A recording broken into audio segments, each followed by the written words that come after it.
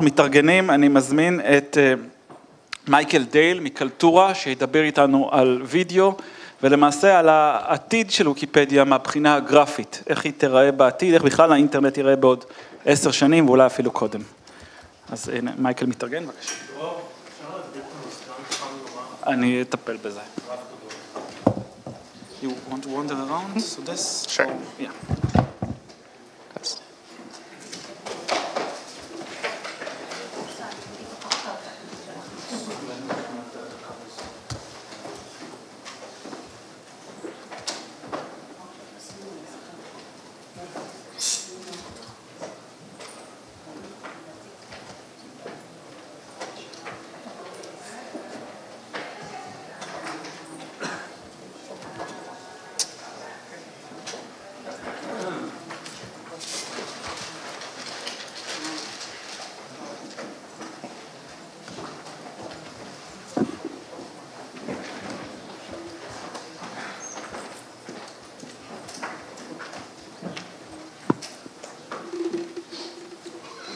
Okay.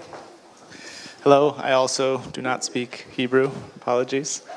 So I'm going to talk a little bit about the current and future possibilities for video on Wikipedia. I'm going to look a little bit at let's first see who I am. I'm Michael Dale. I work with a company called Kaltura. They're based here in Israel. Basically, they're an open source online video platform used across education. Sorry, Ramat Gan. The Ramat Gan area of Israel. And a longtime supporter of video on Wikipedia. I worked on it starting from, 2006-ish till recently. So in this presentation, we'll take a look at sort of a video on Wikipedia retrospective, what we've done over the years and why or how we've gotten to where we are today, and looking at sort of how the adoption has been. And then we're going to look at sort of new standards, new web standards for rich media on Wikipedia. That's sort of some of the new HTML5 APIs and looking how they could potentially help bootstrap or sort of transcend the otherwise the traditional inhibitors or things that have limited video adoption on the Wikipedia. Basically looking for how to improve access to video as well as ways to access it. And then also sort of looking forward to sort of what type of collaborative video possibilities exist, because as people have always said, editing video is much more complex. It's not like text that's malleable by arbitrary users. It's something that requires a much deeper investment in order to be able to change it.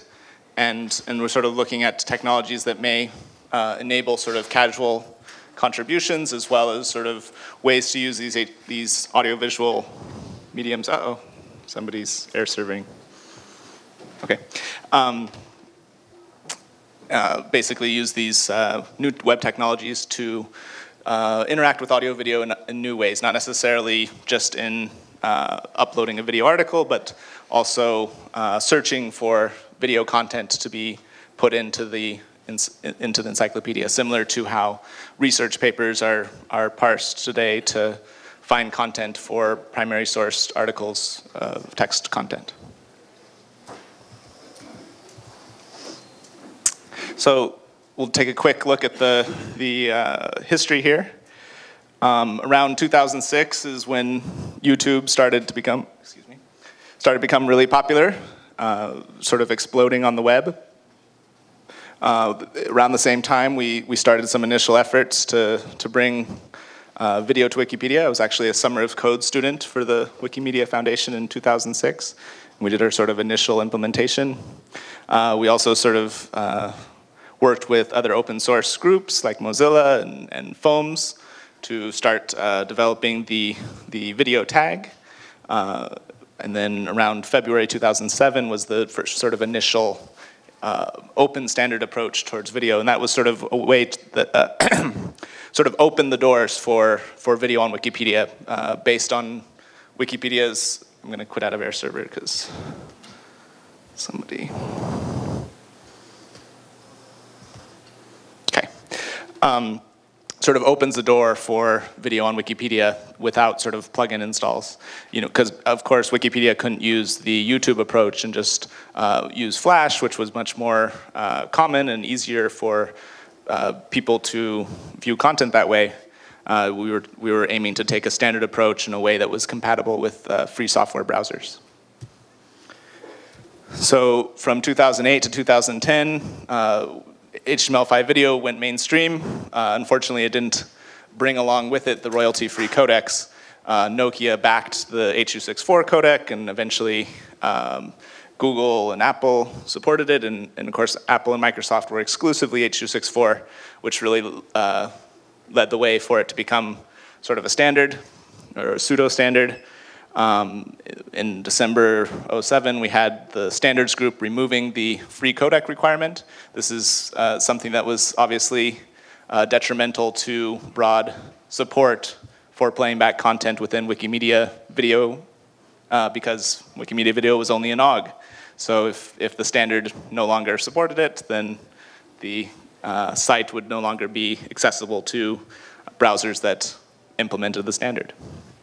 And then, of course, Steve Jobs made it a lot more, broadened the video tag usage, but it wasn't the, as much as Apple taught it, or as much as Apple was promoting the free formats, it was still sort of free formats with this proprietary codec.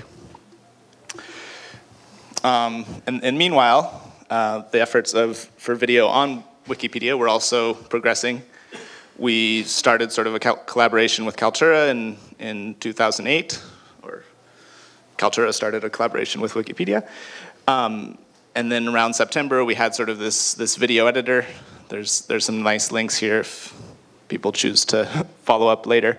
But just sort of some basic video editing within the HTML5 environment. Tried to, sort of enable collaborative sequencing of video content. And then in 2012, the sort of player itself became much more robust for supporting subtitles and multiple qualities of the video playback. Also included sort of license attributions at the end of the content playback.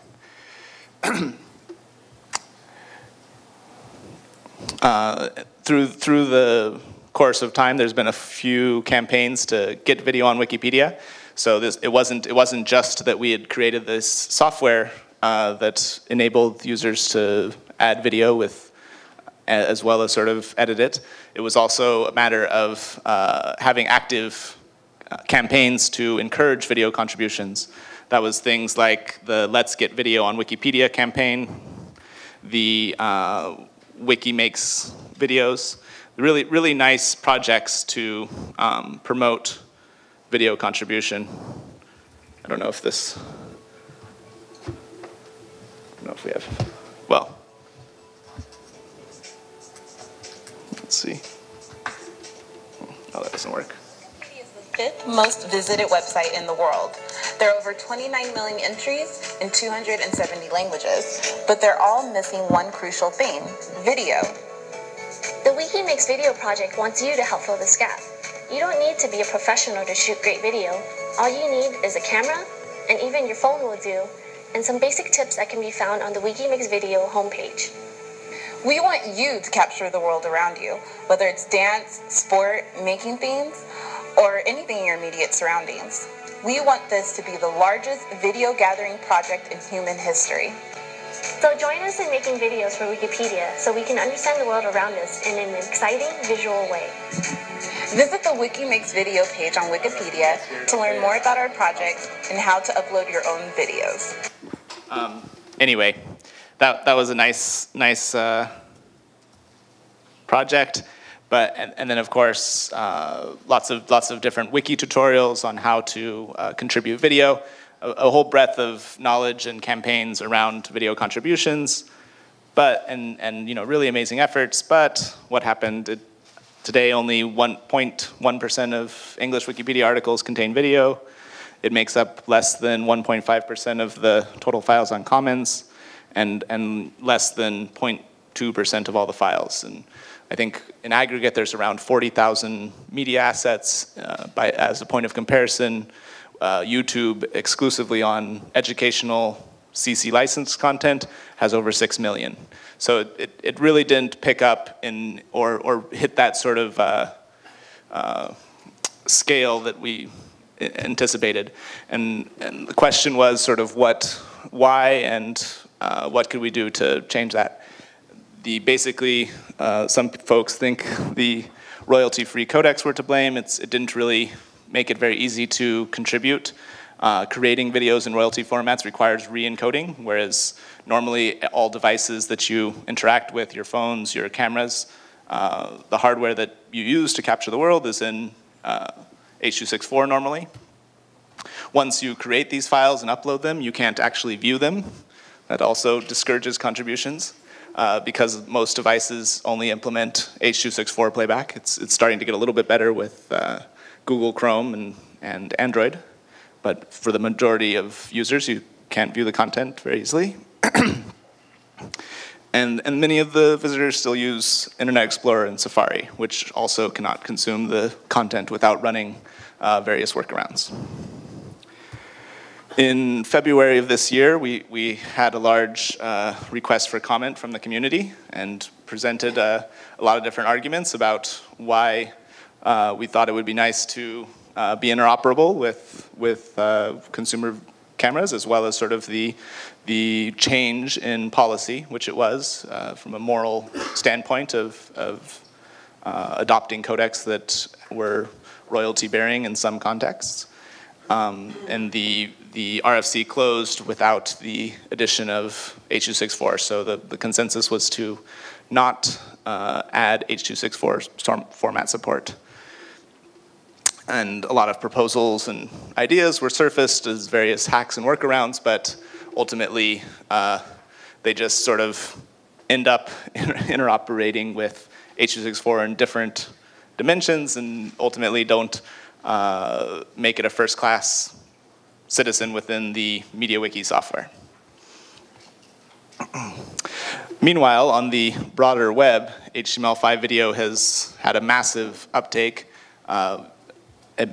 with the H.264 codec. We're shipping close to 1.4 billion HTML5 capable devices last year. So you can imagine the whole planet is now able to access video content through HTML5 standards, but with the restriction of the codec. The lead with HTML5, Kaltura, as a software company, we do a lot of video distribution naturally, and we've started to lead with HTML5. Google as well on YouTube now leads with HTML5, and video as a whole has become larger and larger percentage of traffic on the web. So those are things like Netflix and OTT plays. You see more and more content being consumed through the internet is in fact video content. And it reflects sort of a shift. You know, if you looked at the top 10 websites by visitors, of course Wikipedia is way up there, but if you look at it in terms of visual medium consumed, it's obviously much lower down there on the list. And whether that's important or not is also something to consider. But now we're going to look really quickly at sort of the new web standards and the possibilities they provide for. This is sort of the new HTML5 APIs. These include things like WebRTC, which is sort of a tool for real-time audio-video communication. Media Source API, which is a system for adaptive streaming. And WebGL, which is giving more direct access to the hardware in the device itself. And I'll go over what these could potentially mean for broadening video support within Wikipedia. So WebRTC, it basically is an audio-video conferencing. I'm sure how many people have heard of it before? Not so many, a few here and there. Okay, so it's basically adds support to the browser to let you do real-time communication. That's like like a phone call or Skype in your browser, or basically real-time data communication in between two peers. Its support across platforms is not so consistent, but enables some really interesting possibilities. Here's just an overview of the APIs, but we won't go into the details. WebRTC for Wikimedia, what could that mean? You know, so that's sort of like self-hosted Google Hangouts. Today you see a lot of Wikimedia community members sort of using Google Hangouts to do sort of impromptu meetings. This would sort of enable self-hosting and let you use free software all the way through in sort of organizing your point-to-point conversations. It enables screen share, so for instance, being able to share or run a tutorial on article editing. You could, you know, share the screen at the same time, but all driven through the Wikimedia platform interface. And then the peer-to-peer data channel also potentially supports real-time collaborative editing, and sort of it's what you see with Google Docs, for instance, maybe potentially enabling more folks to form active collaboration sessions and really hash out their differences in real time, as opposed to over long iterations or longer iterations or edit conflict iterations as a news article or some real-time event is developing. Also, peer-to-peer video delivery has been explored. Also potentially useful if Wikimedia starts distributing a lot of video, then you'd want to have a way to do that. Another sample project is Video Wall, and what's interesting about this is that we're not just looking at WebRTC in the context of authoring, but also in the context of viewing, and what can we provide that enables users to not just be better authors, but also better viewers, or be in dialogue with somebody about the content that they're consuming, or you know, have a visual explanation or iterative conversation around content that you're consuming. Sort of goes back to the old textbook learning versus sort of active learning. If you have to sort of teach it to somebody else, or if you have to have a conversation with somebody about something, it becomes that much more ingrained as knowledge that you can use. And this was a project that we worked on with the Internet Archive, that basically searched for trending news content, and then as you were watching pieces of content, if you happened to be watching it at the same time as another user, you would both have sort of a video chat open up instantly within the browser to sort of exchange your opinion about the subject matter that you were watching. Some other examples. Together.js is a tool for collaborative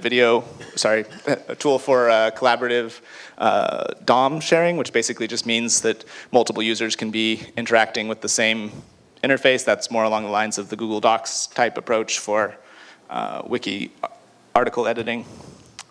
ShareFest, another way to sort of share files quickly among users. And then we'll take a quick look at the media source extension. This is basically enables append bytes, which basically, technical terms, means that you're able to append content in sequence, and that just enables things like adaptive streaming, which just means the quality adjusts as you stream the content, and also is useful for basically sort of an open source version of adaptive streaming, because as you consume video today on the web, you're normally accessing it through one of these protocols that does adaptive delivery. Those are also closed, and this is a way to open that up for sites like Wikimedia that only use open standards to deliver adaptive streaming. So smooth streaming for Wikimedia, as well as sort of true video sequencing. If we ever go back and revisit sort of the video editor functionality, this would make it actually possible, as opposed to when I was trying to implement it years ago, where the HTML5 API was very immature. Finally, WebGL is another interesting technology that's coming out. And what's interesting about this technology is it may provide sort of a mechanism to get around some of the limitations of the device makers not including the codec. So as you know, Wikipedia uses free codecs, and those codecs are not implemented on your iPhone. Then you need a way to let those users consume that audio-video content, and WebGL has the potential to sort of help you accelerate the video decoding in software. So this means sort of JavaScript-based video decoding, and that lets you sort of get around restrictions in the device. So you're no longer restricted to the hardware that was shipped with the device, but you can now sort of access these APIs and deliver free video content to these devices. Unfortunately, Apple has not supported it. They only support it through the iAd tag, which basically means that you can only deliver advertisements for it. Even though the functionality is present in the device, they have restricted it, so it's kind of frustrating, almost as annoying as this little monkey. Okay, so for Wikimedia, as I mentioned, it means the potential for software-based codecs. And we'll look at OGV in a second. IE11 and Safari do support it. And then finally, sort of HTML5 everywhere is another sort of theme of the second round of HTML5 video. Before we had like these major browsers, so back when I was working on this in 2007 or something, we were worried about whether Microsoft and Apple Safari would support it. And nowadays we have like the proliferation of 100 different Android devices, which is a much broader problem. So now you have not just the principal platform of a few browsers to worry about, but all these different hardware devices that support varying versions of the specification to be concerned about. We'll go through this kind of quick. I mean, and again, web on TV, more people are consuming HTML5 video experiences through their television.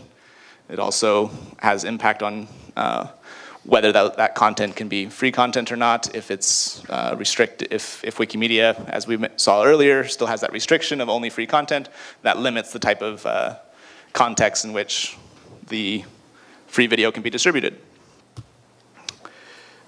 So there's big challenges for video delivery with other devices, at least Chromecast. I don't know if anybody's played with a Chromecast yet, but that one does support WebM, so one small victory for free formats there. And then, again, in the context of Wikimedia 0, how does that map over to audiovisual elements? Presently, not very well. So I'll speed up a little bit because I have about 5 minutes left. Latest with HTML5 codecs. As we know, H.264 has become the standard, but there's potential for new free codecs being developed that will ideally form the basis of broader support for free format delivery. And then there's also this hope of software-based codecs, and that's what I was mentioning earlier about WebGL enabling software-based delivery of codecs, which gets around sort of the hardware not supporting it directly. And then there's a sample, Brian's ogv.js. That's basically that project that we're referring to, and we'll maybe take a look at that in a second. Other ways around these restrictions, there's potential partners like the Internet Archive that hosts lots of different videos, and that's a way to convert. There's the YouTube that also converts to WebM and has many Creative Commons licensed clips. There's tools for conversion, Firefog. What about sort of collaboration? What do we look, when we're looking to the future of video on Wikipedia, what do we look to? I think Popcorn Maker has an interesting approach. It's sort of a editor in the browser, which we'll see in a second if it loads up. Basically lets you sort of sequence different pieces of content. Oops.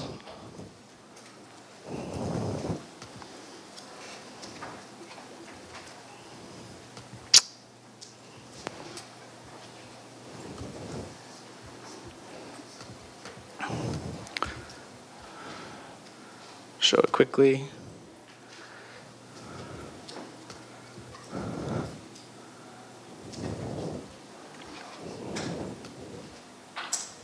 Oh, it's acting a little strange here, unfortunately. Wasn't doing that before. But we'll go back to the basic. You can see it here. Basically, it's a series of videos that you can sequence together. This would enable sort of collaboration in the sense that one person could upload the source material, another person could add the voice commentary, another person could string those together and add some text overlays that describe the content on screen. So sort of a collaboration of video creation. You can see the media viewer efforts within Wikimedia that recently launched. These sort of provide sort of a slideshow of images, also kind of makes the image content that's already there a lot more interactive. And then there's sort of tools for searching content that make it a lot easier to reuse. So this, for instance, is the Internet Archive TV search, which they've archived something like, I don't know, let's see, 500,000 shows since 2009, and really lets you search, basically search the entire history of television since 2009 and pull up a video clip from any news event, which is a really powerful tool if you think about how the Wikipedia articles are going to sort of reference our audiovisual history. And as these tools become more widely available and support free codecs in the conversion of the assets, then it becomes more accessible to sort of pull in video content even without producing it yourself. And so there's lots of ways to get involved. Technology, there's lots of things to be developed. The popcorn, the broader subtitle support was mentioned as well. Lots of different projects to enhance the video experience with Wikipedia and make for a brighter future. There's the ogv.js, which we didn't get a chance to show in detail, but essentially lets you deliver video content to devices that don't inherently support free formats. And then there's the sort of efforts for outreach, like we saw the contribution guide for Wiki Makes Video sort of gives you tutorials on how to use it. And I'll open it up to questions in 1 second. And then Kaltura open source video, we do a lot of stuff in other spaces as well as sort of provide a little bit of the technology for this. Okay, now we're ready for some questions. יש שאלות מהקהל? אפשר גם בעברית? רגע.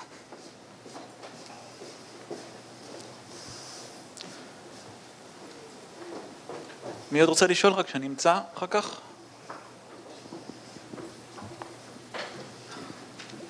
All right, hello there. You went very technical with the details about about how to integrate video into Wikipedia. But the actual question is, what are the main uses for video in Wikipedia? Because basically, what are the advantages of video over images in Wikipedia, except for showing, for example, animal movement or things in physics, for example? But the real uses, what are they? So I think there's any number of uses. I mean, you have to think many people grow up with like audiovisual communication being the primary form of communication. They're not literate. There's lots of people that aren't highly literate, and think of everything that needs to be communicated to them is communicated audiovisually. So in that sense, it's every article. You know, you can imagine a documentary on every article. But in more practical sense, there's things like historical events. You know, like the whatever it is, whether it's, you know, September 11th with that high impact visual imagery, you can't possibly communicate that in the same way with a still image or with a textual description. Or there's interviews with people that capture persona and minor details of their character that are also very difficult to describe purely in text. There's lectures given where people are very, you know, passionate about subjects that they talk about. Probably not my lectures, but other people that are very good speakers that present things in such a way that is high impact, and you want to consume it as video form. I mean, look no further than YouTube self-help videos on every possible subject, or YouTube videos, all the Kane Academy efforts for sort of teaching basic mathematics.